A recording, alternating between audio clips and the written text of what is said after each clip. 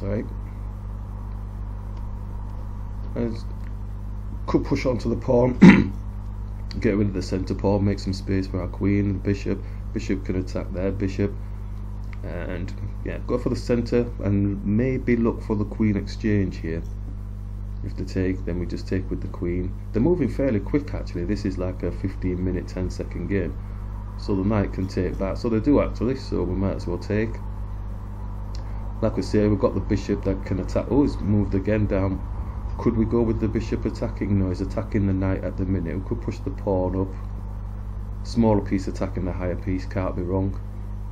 So rooks don't have any place in the centre of the board really, so I mean our knight could come back around to attack the bishop, but we do have the element of bringing the bishop discover check on the rook.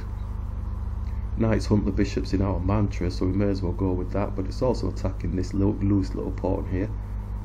Ideally we'd like to attack the bishop, but I think the bishop's just going to drop one.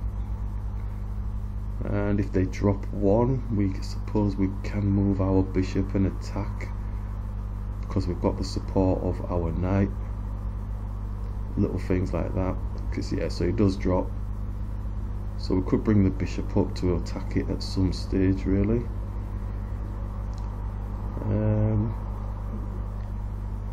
Fancy thoughts of attacking the king area, but that's no good. Let's bring the bishop up, attacking the rook, and then realistically looking to actually attack the bishop as well if he doesn't leave the rook there. Do have the pawn behind the rook as well, but I think the essence is bringing the bishop here to attack their bishop.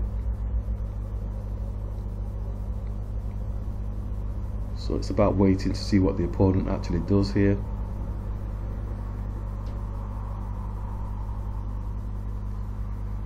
And they've moved the rook supporting the bishop, so a smaller piece attacking a higher piece again can't be wrong. And the rook really doesn't have any place in the centre of the board in my eyes, but if we push the pawn up, the bishop will take our rook. So we could take the pawn here with the bishop, or we could lean onto the rook.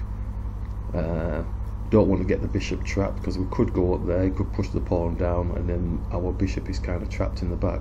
So let's go and attack the bishop. If they capture, we can capture with the pawn or capture with the knight. The knight will be then on their rook, so that will be quite tasty. He doesn't have to take, but we'll see what happens from here. He could attack, he could bring a pawn down pushing onto our bishop. His rook could do something fancy. So just waiting to see what they're potentially going to be doing. They've gone into a long think now. They did move very quick in the early part of the game, but we've always said, haven't we, the aspect of moving fast doesn't necessarily put you in good positions. It does look frightening when people move fast, but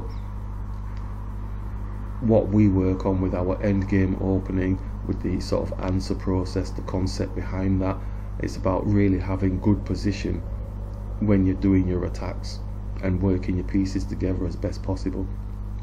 So they've gone for a long think and they're protecting the bishop. So we could just take the bishop off the board, and if the rook comes up, we can challenge the rook, I suppose. Or we could now push onto the rook, because now his rook can't come down the side, and if his bishop takes, our knight can take the bishop. So the smaller piece attacking the higher piece is looking more fruitful than ever, because the rook doesn't have anywhere to go. So they're losing a lot of tempo now if we actually push onto this rook and we're further developed on the board, and their poor king has definitely not even got castled. It's still in the middle of the board, sorry. So in essence we could chase this rook around if he moves backwards or to the sides. So a smaller piece attacking a higher piece can't be wrong.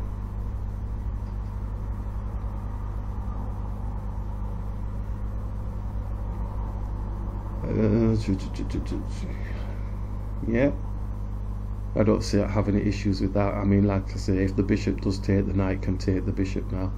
So the diagonal that they've got through to our rook is not too scary. So they've moved down, so we could push up, but he'll take our pawn here. So we could in essence take the bishop now. Pawn takes. So then we've got like central control of the file with maybe a rook. Bring the knight up, supporting the pawn on B, and then we can push up the pawn onto the rook. So let's capture. Still have sights of the pawn in the corner. Can grab that. If the king comes and gets it, we've got a safe haven, we can bring it back.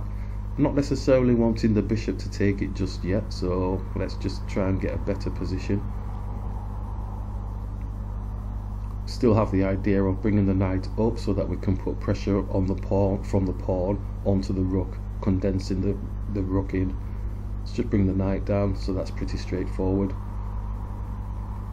Got all the pawns that can put pressure onto his bishop here, but our idea is now to really get this knight across and get this pawn pushed onto the rook, now that we're supporting the pawn with the knight. Whew. So that's all pretty straightforward, utilising the rooks don't have any place in the centre of the board concept. So now we can attack the rook, and then we can push this pawn past. So we don't need to take. Okay, so a nice steady push, and then we can lean on the rook again with a small piece yet again. Trying to manage the square that it really wants to go to, which is potentially attacking our knight. So they've not taken the opportunity to do that, so we may as well push this pawn up, blocking the access for the rook here. So the rook is now kind of not really in an appropriate position. So we can push onto the bishop. That's all pretty straightforward. Now controlling this B, or managing this B file, seems quite fruitful. Also the D file as well. But maybe the the B file looks more promising because we can actually attack the rook going through and manage that square. So for now, just bringing the rook through onto the D, but we've got to focus our energies, because now, like, the opponent's just pushed down here onto the B pawn. I think if we can manage that, we can get around the back and hopefully get some sort of back rank checkmate. So this picture is growing quite nicely for us. So I don't think we need to move our rook to the C file now.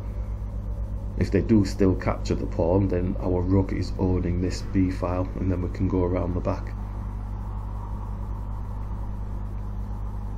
So that's looking pretty straightforward for me.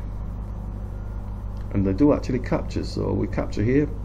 We're not going to go steaming in there, but because his king hasn't castled and he's not moved his king to a virtual castle, it's going to give us that tempo to actually get a touch on it. And our knight is currently in front of our rook at the moment, but we'll be able to get both of our rooks up there eventually at some stage. So we can capture, just making more space now, just in case if the game goes a bit longer, we can potentially corral this pawn up and get like a little promotion going on. Yeah, I would have expected his king to have moved, because now we can in theory go and take the rook, but I'm not too interested in actually going for that. Oh well, the knight's blocked anyway, so that's made my decision. So now we can look to get our other rook up there and face off their king. So how do we do that? Let's get some distraction work going. So if we bring our knight up, then if the bishop takes, then fair enough, we can take with the pawn. Then we want to look at this other knight potentially coming to attack their rook to make space on this D file, so that our rook can sit on D8.